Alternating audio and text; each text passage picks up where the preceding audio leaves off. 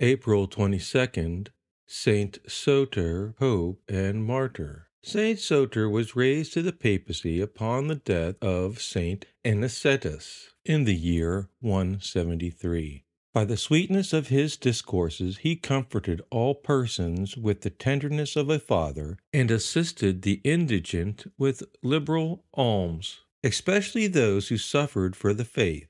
He liberally extended his charities, according to the custom of his predecessors, to remote churches, particularly to that of Corinth, to which he addressed an excellent letter, as Saint Dionysius of Corinth testifies in his letter of thanks, who adds that his letter was found worthy to be read for their divine edification on Sundays at their assemblies to celebrate the divine mysteries, together with the letter of Saint Clement, Pope.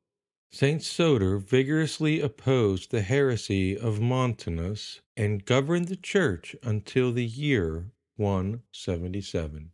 The Church honors Soter as a martyr, but no account of his death has been preserved.